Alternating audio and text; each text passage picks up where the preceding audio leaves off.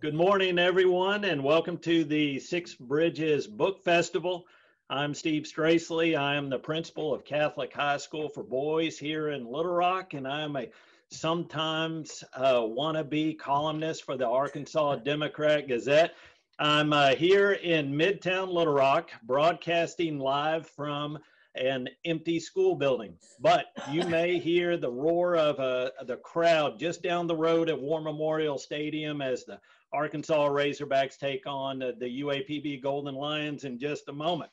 For those of you viewing this session, please don't forget, if you have a question, you may enter it into the chat box and we will do our best to get to those questions. Now, this morning, I have the great honor of being with these authors, Amber Edwards, Justin Scott, and Rhona Weaver, who wrote two great books that I've enjoyed thoroughly. First, we have Amber Edwards and Justin Scott's book, 40 Days and 40 Nights. It's the tale of a Army Corps of Engineers officer named Clementine Price who battles the raging, flooding Mississippi River, in addition to a domestic terrorist who has this plot to create civil war on top of the natural disaster. Wonderful thriller. And then we have Rhona Weaver's book, A Noble Calling. Also a thriller of sorts in that it is about a young FBI agent named Wynn Tyler who is assigned to Yellowstone Park, and he stumbles across this diabolical plan by some militiamen to create a disturbance at a Jewish monument dedication that will lead to a more sinister agenda. Both books are very difficult to put down. So I'm glad to be here. Both books have great scenery. The Mississippi River is its own character in Amber and Justin's book, and Yellowstone Park is its own character in Rhona's book, and just a wonderful read. And both available at Wordsworth Books, one of our sponsors.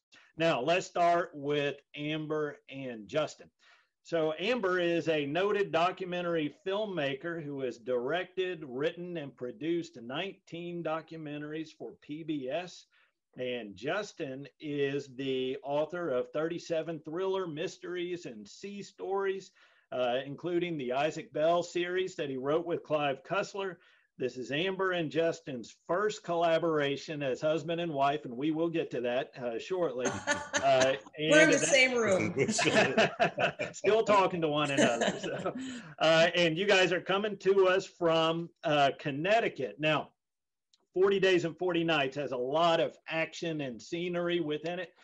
Could you guys start by reading a passage for us, please? Yes, we'll each read a brief passage. In the first several pages of the book, we meet both our hero, Clementine Price, and our villain. I'll be the hero and Justin will be the villain. It's that husband-wife. Regular habit around the house. It took too long to get everyone in the trucks. Clementine Price's father and her brother were arguing they'd seen higher water all the years when she was off at West Point.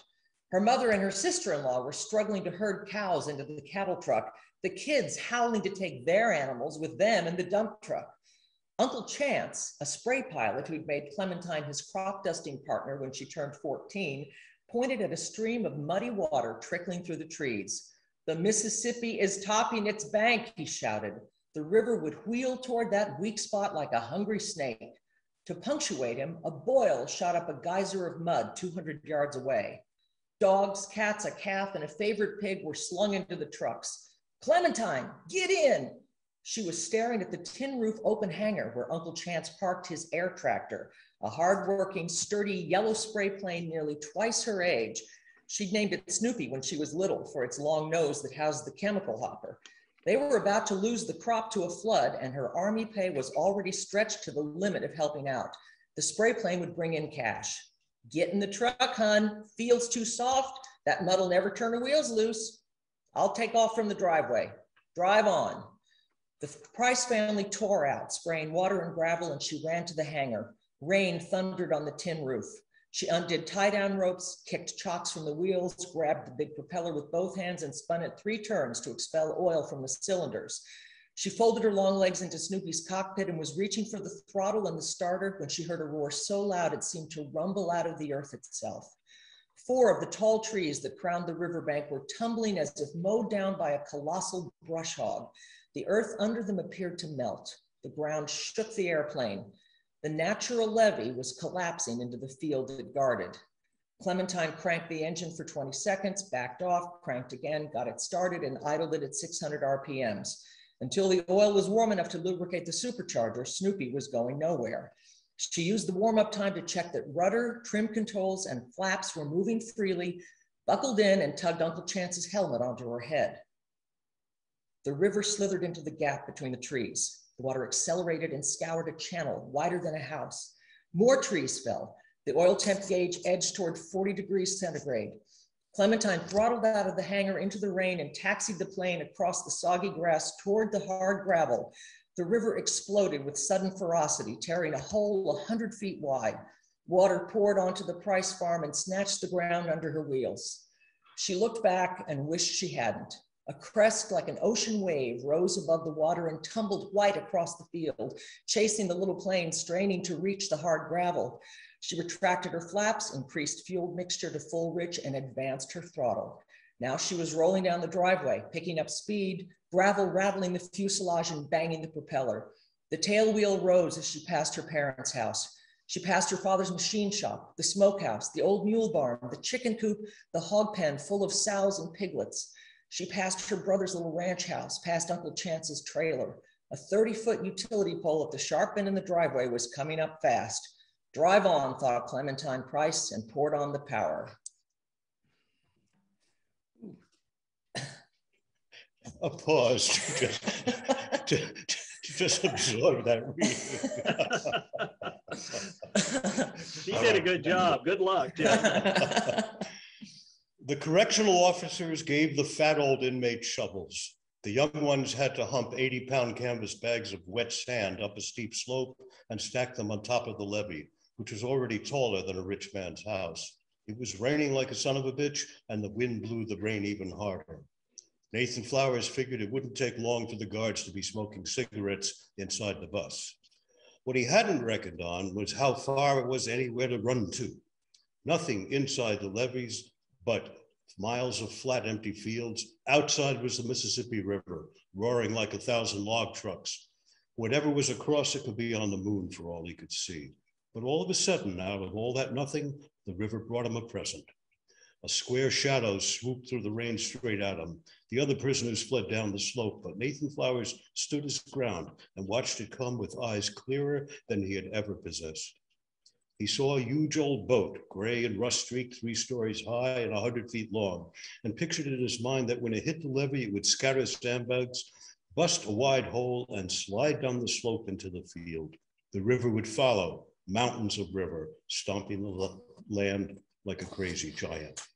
But the river had another idea. Instead of smashing the levee, the boat touched the sandbags at his feet, light as a kiss. For 1 second, it was possible to step on it like stepping onto Grandma's porch. The river snatched it back into the current and took Nathan Flowers for a ride. It was dark inside, cold and strangely quiet. Nathan climbed some stairs and found himself in a room full of instruments surrounded by windows. This is what they called a wheelhouse, except there was no wheel, just a big old leather chair with a couple of sticks on either side. Out the windows was rain and river in every direction. Suddenly, an engine started with a distant roar deep in the boat. The deck vibrated under his feet. An old man in greasy overalls came stomping up the stairs. His hair was pasted on the side of his head like he'd slept on it. His eyes were red, and he stank of whiskey. Night watchman, guessed Nathan Flowers, fell asleep drunk and woke up to a big surprise. The watchman saw Nathan in his prison greens and pawed at his pistol. Nathan sank a fist in the watchman's eye, pounded him with both hands, grabbed him by his shirt, and slammed his head repeatedly against a steel pillar. He had been winning fights since the Arkansas Juvenile Assessment and Treatment Center, and this one-sided match was over in seconds. He threw the body down the stairs head first.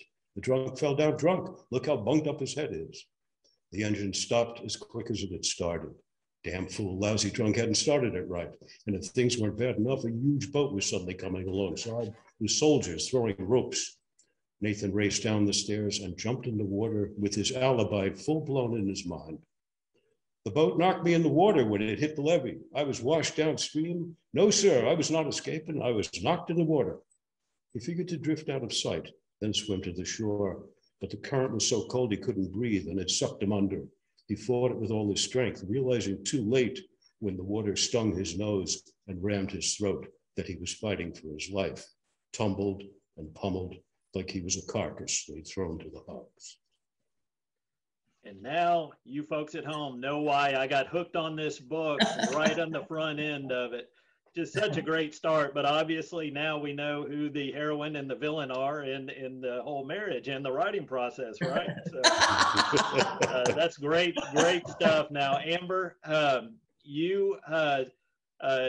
this is based on a story of an Arkansas cousin. It was the only documentary you didn't finish. Now, can you tell us don't tell us the name of the Arkansas cousin, because here in Arkansas, we know everybody. So, but tell us about that documentary and how it led to this. Well, actually, none of the villainous or heroic main characters were any of my relatives. What was inspiring to me, there is a supporting character who I will freely admit was my cousin, the character Steve Stevenson, who was my cousin Steve Stevens. And what inspired me is the setting. So that little part of Arkansas, my mother grew up in Dell, Arkansas, population 325 is right there. And that's this neighborhood. And I spent a lot of time down there. Justin came along sometimes as a grip, trying to make this story about Steve, and it was too complicated, but I just was so mesmerized by the setting.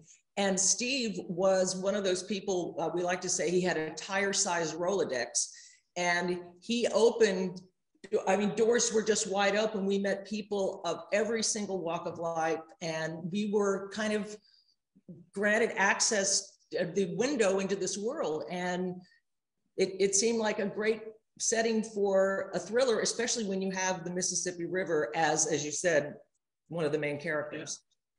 Yeah, and you're right. In a small town, you don't have to know someone. You just have to know the guy who knows someone. Right? Exactly. Well, exactly. That's wonderful. Thank you for that. Now to Little Rock's own Rhona Weaver. Rhona was a swamp and farmland appraiser for 35 years before settling in to write this great debut novel. Her husband, Bill Temple, is a retired deputy assistant director of the FBI, and he, Rhona says, was a huge source of research for A Noble Calling. So, Rhona, could you please read a passage from A Noble Calling for us? All right, thank you. I'm so pleased to be here. Thanks so much for this opportunity. And I'm very much looking forward to reading the other thriller where 40 Days and 40 Nights. That just sounds fabulous. And I know exactly where Dell is, having done swampland appraising and farmland appraising for 35 years. Yes. I'm going to read the beginning of my book. It's titled A Noble Calling. The title is reflective of my belief that the people that service in law enforcement, the FBI agents, the park rangers, the policemen, they serve a noble calling. And the book is about a young FBI agent who really through no fault of his own ends up exiled to Yellowstone National Park, where no FBI agent wants to be, because we all know nothing ever happens in the national parks. But I'm going to read from the chapter 1. No, this day hadn't gone well from the get-go, even before the red and blue lights swirled in the rearview mirror. He'd driven the last 176 miles from Billings in an early April snowstorm, not the thing a Southern boy handled real well. The low-hanging clouds were as dark as his mood. Just a few months ago, this spring had held such promise. The opportunity to move up the ladder a notch to a prize posting at the Bureau's New Orleans field office. So much white-collar crime and corruption in that city, it'd be like shooting fish in a barrel. The perfect posting for an up-and-coming agent ready to make a name for himself. Reasonably close to home in SEC football, not a bad city to start a family. And then there was that. How had it fallen apart with Shelby? Had they been too focused on the job? Had med school consumed her passion? Had they, "Sir, I need to see your license"? Wynn heard the muffled voice through the frosty window. He hit the power button and the window dropped. The blowing snow and frigid air rushed inside as he struggled to form a coherent response. Standing in a near whiteout wasn't improving the ranger's mood. When he had to ask again, there was no "sir." "I need to see your license. Do you know how fast you were going? The park is a 45-mile-per-hour zone." 45 out here? Maybe 55, Wynn stammered. "Well, try 65. That's borderline reckless driving here. Step out of the vehicle, sir." The cool blue eyes under the Smokey the Bear hat didn't look a bit friendly.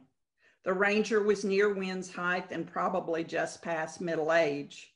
The close cropped gray hair under his flat hat gave him a military bearing, and a deep scowl conveyed his thoughts. He clearly wasn't pleased with Wynn's lack of awareness. Wynn stepped out of his 10-year-old SUV and the wind cut completely through his jean jacket. The tall man in green now had a hostile stance that matched his tone. "Got your truck crammed full? One of the seasonal employees working in the park, are you? Guess you didn't notice the big 45-mile-per-hour sign at the entrance. Or maybe you didn't notice you'd entered Yellowstone National Park. Not paying a lot of attention, are you?" The condescending lecture was jarring. No, Wynn thought, this isn't going well at all. Another man in green approached from the other side of Wynn's Explorer and leaned against the hood, seemingly oblivious to the snow dancing across it. He casually rested his gloved left hand on the truck, but the wariness in his alert eyes contradicted his easygoing approach. The man's thin smile showed no warmth. Wynn knew his right hand was resting on his weapon. He was maybe in his early 40s and much smaller than the first rangers, 5'11" or so, but he moved with a quiet confidence that demanded respect. Self-pity and lack of sleep aside, Wynn quickly realized it was time to snap out of it or things could go downhill fast. He sucked in an icy breath and shifted his eyes back to the tall, older ranger. "Sir, I'm sorry I was speeding. I'm Wynn Tyler, the agent assigned to the park's FBI satellite office. I just drove in from," "Well, isn't that special? Hear that, Gus? This boy is the new Fed they've assigned us. Where's that ID, son? Let's see." He looked at the gold badge, then flipped open Wynn's credentials. Says Special Agent Winston R. Tyler, coming to Mammoth from, let's see, a license says Charlotte, North Carolina. Moving to the wilderness from the big city. What did you screw up to get shipped out here? And that's how my novel begins.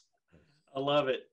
Rhona, one of the things that struck me about your novel, and I love books that do this, it just paints such a great picture. I just feel like I'm seeing what your main character is seeing. I'm feeling the frigid air. You do such a great job with the imagery. Later on, you know, I can almost hear the hot springs bubbling and feel that pound of bison footfalls in my chest. So I just wanted to compliment you on that as just one of the great things about your book. But just one question to begin with.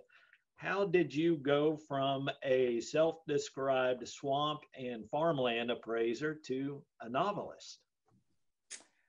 Well, when I was in 5th grade in Independence County at Southside, we had a wonderful teacher who gave us an assignment to write a novel. And during recess, a friend and I would sit there at lunchtime and recess. We wrote 30 pages of a manuscript for an adventure it was a girl our age who was, of course, after wrestlers and horses were involved. It was great fun. Wish I still had that. And then honestly, I really didn't think about it again until sometime later. I wrote down on a notepad that we found years and years later that one of my goals in life, you know how you do when you're a child, was to, I think number 3 on the list was to write a best-selling novel. Well, I'm part of the way there. So then I did 35 years of swampland and agricultural real estate appraisal here in Arkansas and through the South, primarily Mid-South. When I got ready to retire, I was looking at options. There were 2 wonderful options to do commercial real estate. And I decided to sit down and pray about it again one day back in late 2014, and just turned around and started writing this book and wrote the first chapter that day. So that's how it started. I can't tell you any more than that. It was kind of a mystery and a surprise to me as well. That's awesome. Now, when you were appraising farmland or swampland, did you find yourself kind of describing it like, you know, the green moss has an emerald tint to it, you know, the descriptors that you bring to bear in your book? Did you kind of feel that all along that you were going to write a novel? Well, I didn't plan to write a novel, but so many of my clients were either foreign investors or folks in Manhattan, Boston, San Francisco, and they needed a description of the land. So one of my beliefs in appraisal work is you need to describe what you're seeing. And that was, some of that was back before everything was digital, but so the descriptive part I probably did get from my technical writing. Very good. Thank you. Amber and Justin, the $1 million question. What is it like writing a book as a husband-wife team? Go. Joyous. Right answer. Amber, tell us the truth now. Dear. No, it really was. It was tremendous fun. And, you know, I came to this as a novice novelist, and, you know, Justin could not have been more, you know, welcoming and generous. And, you know, rather than saying, why don't you write your own damn book? You know, he said, let's work on this together. Because I think possibly because I was throwing so many unsolicited suggestions his way about the thing he was working on. And I would say one of the big things that we learned about ourselves is I had, in making films for 30 years, you're constantly collaborating. You're constantly throwing, you know, half-baked material out there and assuming that your collaborators will weigh in and, you know, make it better. And so you don't have a tremendous pride of authorship. It's just like, let's get something out there and then we can start shaping it. And Justin, I think, you know, over the years as a solitary novelist, had kind of a different approach to, I mean, we would divide up the book, and I was like, okay, I'll do these scenes, you do these scenes. And I would come down like a little, you know, schoolgirl, like, here are my 5 pages for the day. And, you know, we would mark them up and discuss them. And then, you know, for a while, Justin was not delivering any pages.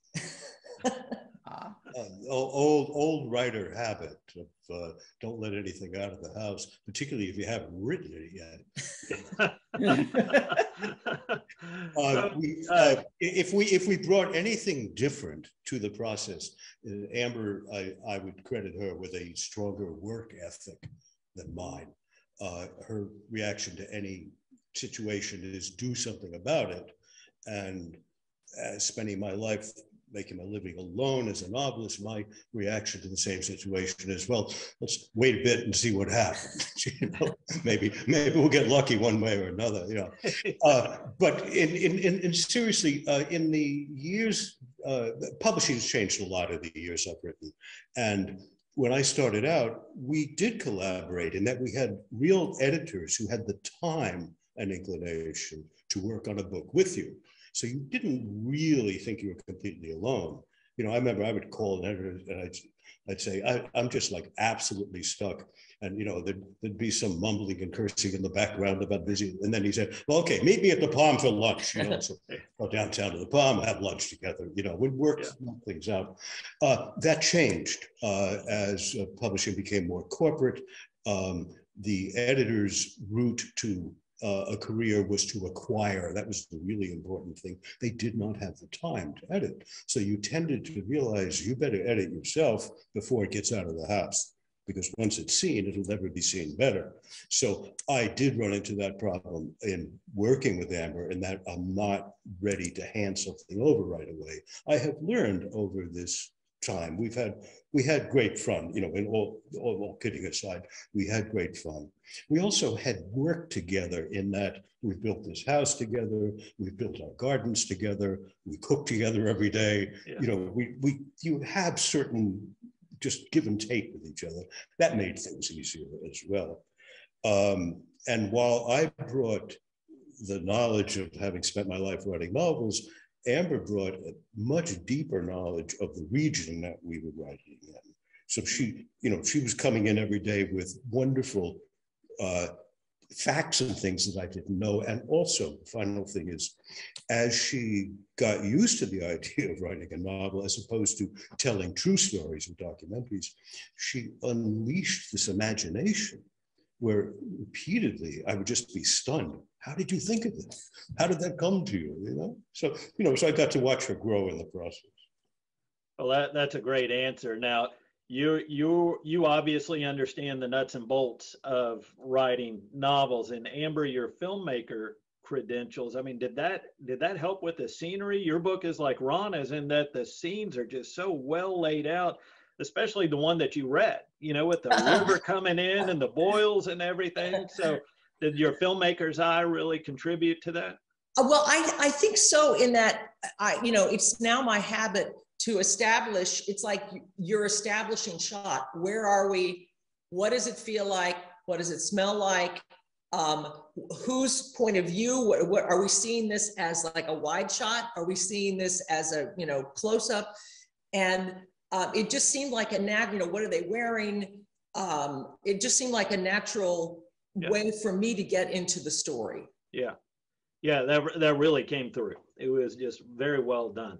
Now, Rhona, you heard Justin's comments about how publishing has changed, and you self-published A Noble Calling. Can you tell me how you got to the point to where you self-published?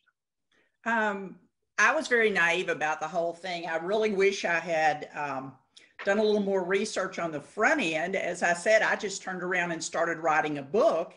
And then when I finished the book in the summer of 2016, I sent the manuscript off to some beta readers, then made some changes, then sent it off to 25 agents.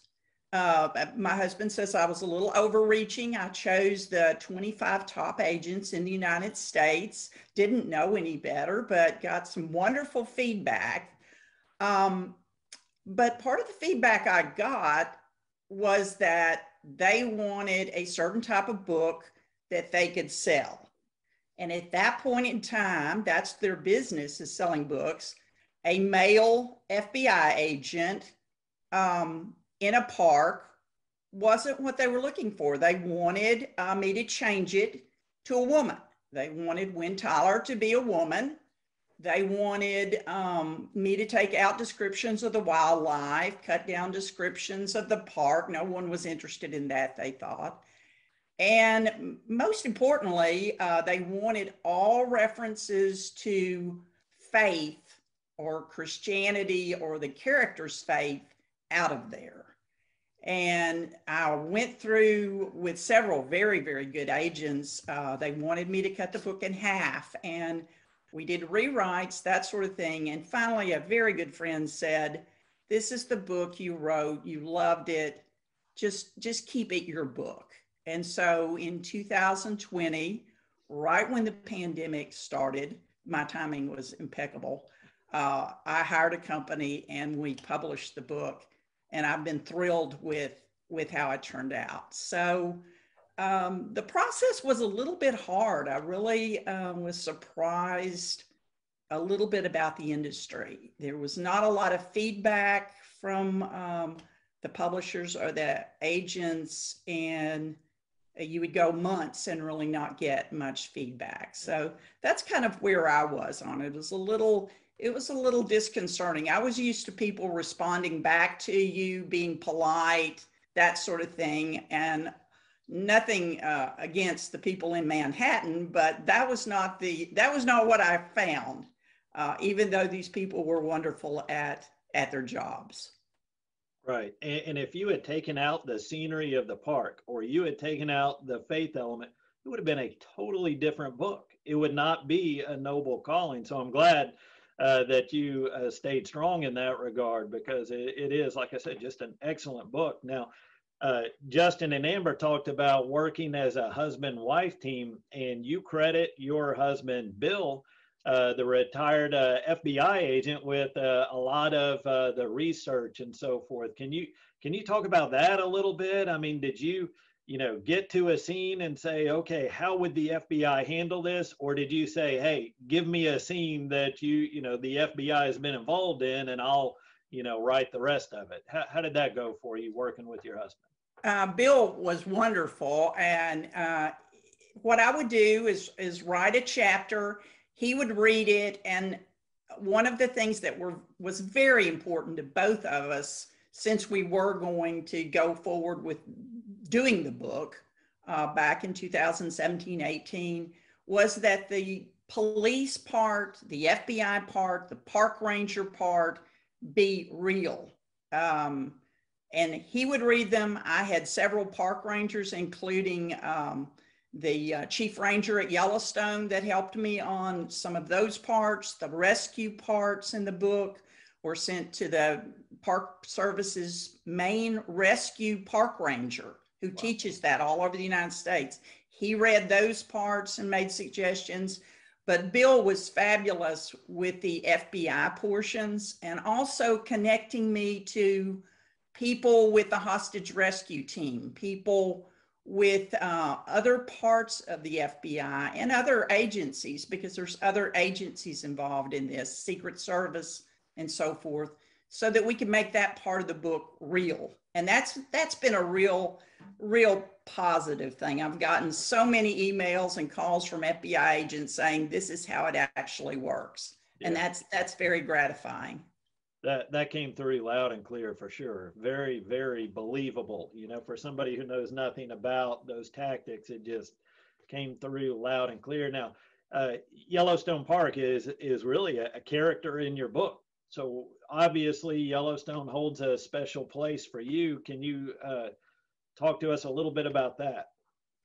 Well, I think I'm from Arkansas. I grew up in Independence County, never got to travel really much as a kid or anything, but my mother always had a dream of going there.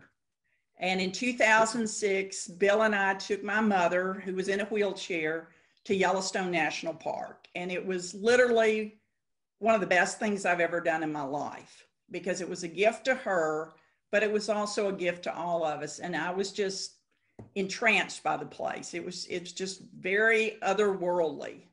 And so that's probably, we've been back there 5 times since and been able to take friends and introduce them to the park, but it's just a wonderful place. Yeah, I agree. I've been 1 time and agree. Andre points out that he loves the cats coming in and out of y'all's scenery. At school, we have a school dog, so you may hear that in the background. Amber, you touched on this just a bit. Yellowstone Park for Rhona, is a character.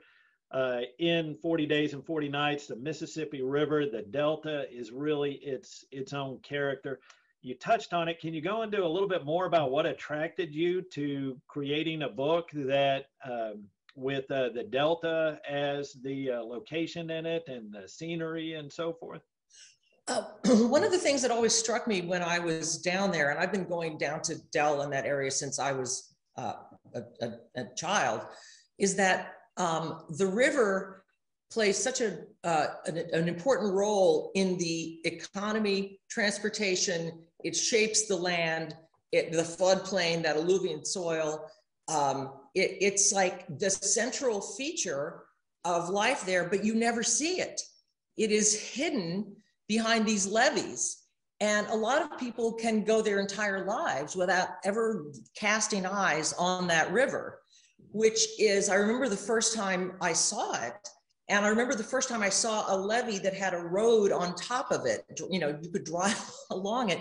It's like, oh, I get it. And so we started doing a lot of research about the flood of 1927. You know, the history. I didn't know all what the Army Corps of Engineers did, you know, of their mandate in terms of flood control.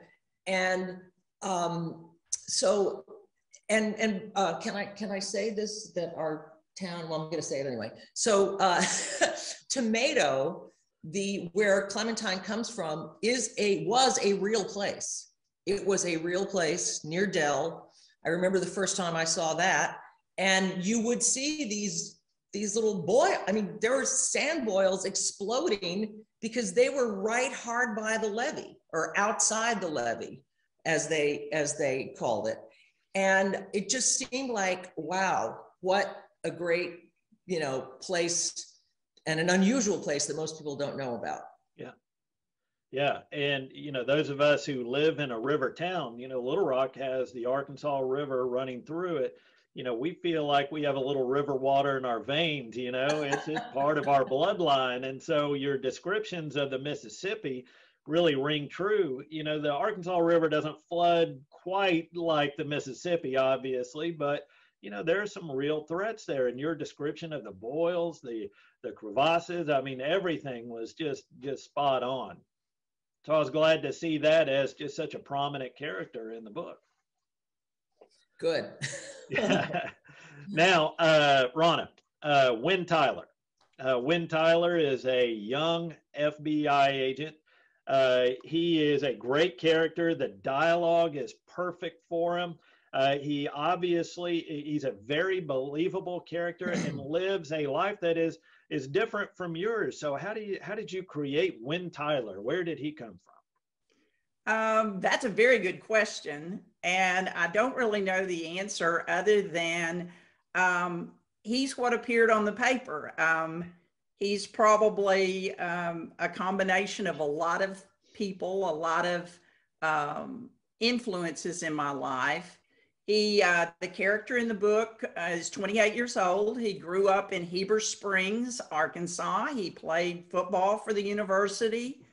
All of his friends thought he would go into pro football or work at a law firm after law school, but he decided he wanted a little adventure in his life. And the FBI offered that, a teamwork kind of environment with a little adventure. I think his main motive throughout is to do good. And that's one of the things he struggles with, whether his calling as a law enforcement officer is his actual calling in life. And he also struggles with faith. And I think most everybody has some struggle in their life, but there aren't that many protagonists in the thriller genre who maybe emphasize it as much as we do in A Noble Calling. Yeah, like I said, just a great character, so believable. The dialogue is great. So same question for Justin and Amber. Clementine Price, you know, again, just a wonderful character. It's just kind of fun to get into her skin and see what she's seeing. Is she based on somebody that you know, or where did you come up with Clementine Price? You go. I would say, among other things, she's a tall Amber. Is that okay to say? I can't fly a plane. I can't drive a boat. And but if she cared to, she could do it well. That's what I found quite fascinating when I would read what Amber would write about her. She was. It's in a big novel. It's wonderful to have a hero who can carry the story. The reader can believe, I want to spend a long time with this person and hoping and praying for her solving the situation and for, you know, surviving. I think that she certainly works in that respect. We didn't start thinking about it, but she is above everything a natural caretaker. And she is therefore a natural public servant. She has a vision beyond just wanting to get the job. She has a vision of how the Mississippi River can be protected and managed and what would you say, given its best role? Yes, to work with nature rather than try to fight it. And I think also, you know, Justin has written so many thrillers, and the classic thriller situation is that usually it's a guy who parachutes into town to save the day. And I think one of the things that is so compelling about Clementine is that this is her town. She is a citizen of this community. She and all of her fellow citizens have to, you know, the public servants, and as Rhona was talking about, the law enforcement, the, you know, the civil servants that we pay no attention to, you know, they are the ones who come together and save the day, because it's Clementine has skin in the game. She's not an outside savior who'll then just, you know, save the day and then ride out into the sunset. Yeah, well, very well said. Now, to the antagonist, you know, both books have domestic terrorists featured prominently, and obviously that's a really believable narrative right now. And I want to explore a little bit about that with both books. So now, Justin, you've written a lot of thrillers. Why domestic terrorists this time around? I mean, how did that come to be? How did the action, the conflict come to be? It's a novel of the Mississippi River, which is to say, it's a novel of the American heartland. So I think what we needed was a challenge to the heartland that was absolutely real. Harder to really get excited about radical Muslims from the Middle East coming to the heartland to do something awful, as opposed to the great citizen hiding in plain sight. Yeah. You know, yeah. In the case of Nathan Flowers, you know, he is a co-founder of a gigantic, loved megachurch. Right. You know, and it made him that much scarier for the reader once they know that this is always there in the background, no matter what Clementine is trying to do and hoping to do, what she's trying to protect. What she doesn't even know at first is there's an even bigger threat than the natural threat. There is a threat of this local person, this man who's made really good and who's in a joyous marriage, has children, he's everything anyone would want to be in this world, and yet he has an entirely additional agenda that attacks the very world that he appears to be serving so well. Absolutely. And you know, when I read a synopsis of the book, it said, you know, the villain is hiding in plain sight. I thought, oh, here we go, you know, hiding in plain sight. But then, as you described, I mean, he is layered into the community, and we all feel like we know somebody like that. And that did make it more frightening than, you know, radical Muslims coming in or anything like that. It really did just add a wonderful touch to the book. Now, Rhona, same question for you. The militiamen in your book they seem like a group that we've seen in headlines today. What made you write them into your novel? The militiamen in the book would certainly not consider themselves domestic terrorism or terrorists. They were members of a church. The prophet of the church out there adjoining Yellowstone was preaching a new America, felt like America needed to evolve get rid of some of the international leadership. They were going to start their own country out there. And that is, they have a faith, they believe in God. They are a part of what they used to call the Christian identity groups, and part of the white supremacy groups took on some of that. But these groups actually do exist. And so the villain in my book, who is a prophet, self-styled prophet, he and Wynne certainly come to blows in a sense over the twisting of Wynne's faith as he sees it. But the prophet also has a even more sinister agenda than just taking over the park, disrupting a Jewish monument dedication. I don't want to give too much away because it is a mystery, but the villain would not see himself as a domestic terrorist. He would see himself as a patriot. And unfortunately, a lot of the recent events we've had in America, I've gotten so many comments about how did I write so many of the things that actually happened. And I guess that's just part of writing about where we are in America. Yeah, that's a great point. You know, one man's terrorist is another man's freedom fighter, and that comes through very clear. You almost at times feel some sympathy for the militiamen. Like you can kind of get, you know, that these are normal guys who just took a really divergent path that has led them to terrible things. But you make that clear that you know, they were once normal, law-abiding citizens. So I thought that was a great part of your book.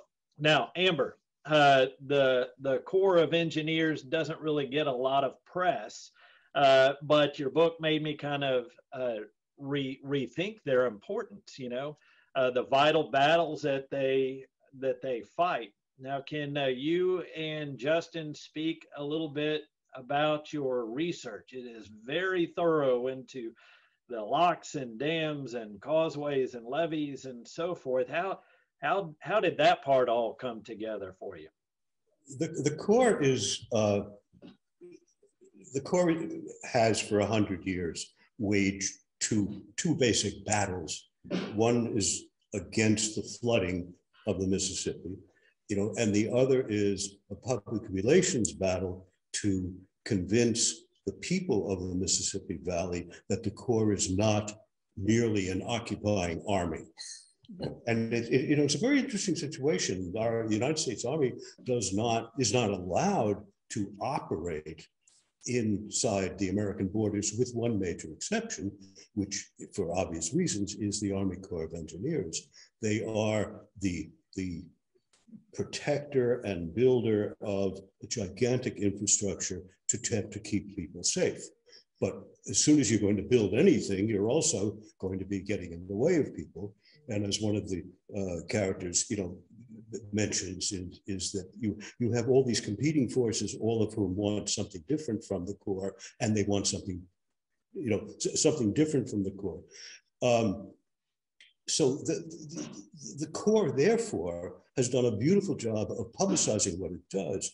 It publishes all sorts of papers on every single aspect of the work it does.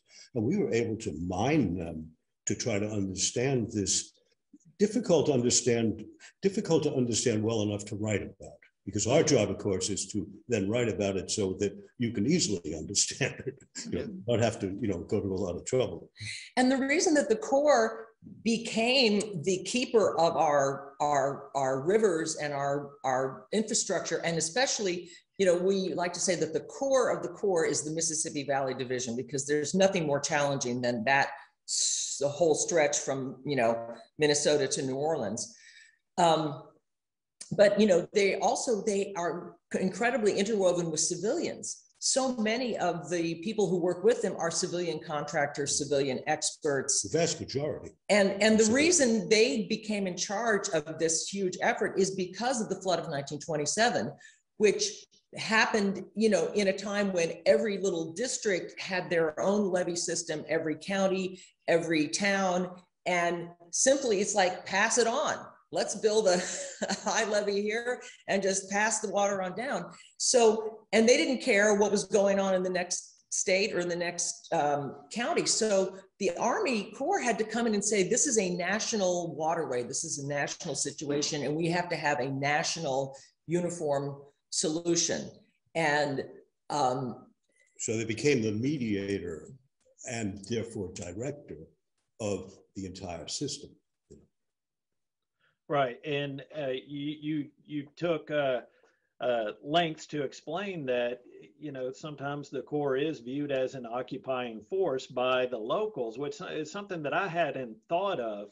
But the natural conflict between the Corps and locals came through in your book, which I thought was an excellent part as well. Now, Rhona, A Noble Calling, when you said you sat down and wrote basically chapter 1, did it surprise you at all? Did the book surprise you in any way? Where it went, how it went, anything like that? It surprised me in most every way. Because I don't consider myself a writer. I spent a lot of years writing technical work with appraisals. When my assistant sat down and read that first day's effort, she said, you've got to write this story. So I continued my 60, 70 hour a week job for 2, 3 more years before I retired and just dabbled in writing. But I think the biggest thing that has surprised me was how the book can write itself in a sense. It's almost like the character is writing the scene. I did not make an outline. I wrote the first chapter that day. Probably later that week, I wrote the ending of the book. I wrote the book in scenes, and I literally printed the whole thing off and cut and paste with literally scissors and Scotch tape and put it together in some semblance of order, then filled it in. And that's how I wrote the book. I just finished the manuscript this week for the second book, which is part of the same series. And I was a little more organized in that second attempt. But I think the biggest thing that surprised me has been all of the awards that the book has won. I didn't expect that at all. That's been, again, very gratifying and also very humbling, because it was an effort at love in doing the book, and it's meant to honor the people, the park rangers, the FBI agents, all those people who are there that we don't think about every day, who are literally putting their lives on the line for us and for the country. Tell us about those awards real quick. The book was given the Bill Fisher Award for First Best Novel for the Independent Publishing Association. It also has won a finalist on the Eric Hoffer Award. It was for commercial fiction. It has won in the Indie Awards. It was Best Christian Fiction and Best Action Adventure, and a finalist for Best Thriller for 2021. And then it's been named recently a finalist for the Christie Award, which is the top contemporary Christian novel award. I did not write the book as Christian fiction per se, but I think it goes back again to what's being published, and there is not a lot of faith-based or faith within a lot of the thriller genre right now. So that's been a surprise to me that the book has been put in those categories. Well, congratulations on those awards. Thank you. All of them well earned for sure. Justin and Amber, same question. How did 40 Days and 40 Nights surprise you guys? I was surprised by some of the church sermons we wrote. I noticed that they were really well done. And we Southerners know this kind of thing. So. I was also surprised when one day Amber came downstairs with the rap sermons. And no, not just a number. It wasn't a whole sermon, but it was a rap. It was rap church. It was a faith rap show. Several of them, and I was surprised on numerous levels, including the fact that it's rare that you meet somebody who actually can rap. Anybody can. So that was a very nice surprise. I was impressed by that. I concur with Rhona in that. I have heard in my entire life. I was an English major, and I know a number of writers, and of course Justin. And they always say that their characters talk to them. And I thought that was the biggest cliche, but damn if it's not true. I mean, it is like, sometimes it's like taking dictation and you just say, I don't know, like, okay, sure, that's what you're saying. There is this sense of if you know your characters well enough, they will tell you what they will and won't do. And you just sort of feel like you have, fallen in love with all these people. Yeah. That's so true. That is so true. Yeah. That's great. Hey, Rhona, a question from Susan. She wants to know if the Park Service embraced your book and if Yellowstone has it available in their bookstores. Yellowstone did not take any new fiction this year because of the pandemic. It was selected to go into the bookstores as one of the finalists for their 3 or 4. They only take 3 or 4 new fiction novels each year. And then they elected to go with, I guess, inventory they had from last year. But my hope is it will be in there next year, and it is available at all other bookstores and, of course, Amazon and online. Great. We have about 4 minutes left, so I want to ask you both about what comes next. Now, Rhona, this is a series. Tell us a little bit, just give us a teaser about what's coming next. And are Bill's experiences going to be anywhere in the series and so forth? Well, Bill's experiences are in the series more as, oh my gosh, the Bureau wouldn't do that, or he wouldn't say that, or that sort of thing. And as these, Mr. Edwards and Mr. Scott and Ms. Edwards, they've written so much. They know it's so gratifying to type the end on something, which happened on my second novel last Monday. So that manuscript is being cleaned up, and Lord willing, that'll be published this winter. So the characters are some of the same, still in Yellowstone, but also in Eastern Russia. So, and strangely enough, it revolves around a missing woman in a national park. All right. Ripped from the headlines. There you go. There you go. Justin and Amber, are we going to see Clementine again, or what do you think? You are indeed. Great. You're going to see her in a novel called Buying the Farm. Oh. Okay. Any teaser you can give us, or? Well, we've gone true to life. We've gone from flood to drought.